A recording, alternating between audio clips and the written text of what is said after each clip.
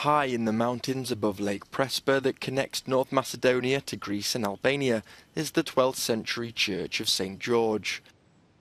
It's considered an important part of European cultural heritage, and that's because its fresco paintings offer a rare and interesting example of Byzantine art in the region.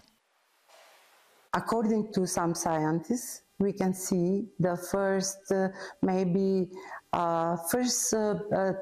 signs of starting the pre-Renaissance period, which we can see in the expression of the representing of the saints, also in their dresses.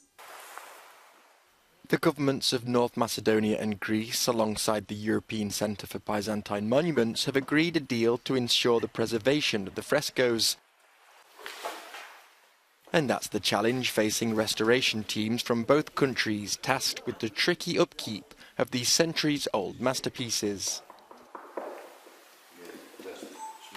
The paint, as we said, comes from mainly minerals, from stones, and also from the vegetables or even animals, some of the most rare paints. So the paint was coming in powder, in very fine powder, and they mixed this fine powder with lime in water. They make an aqueous dispersion of lime. The painter then would apply the paint on fresh mortar before the mortar dries.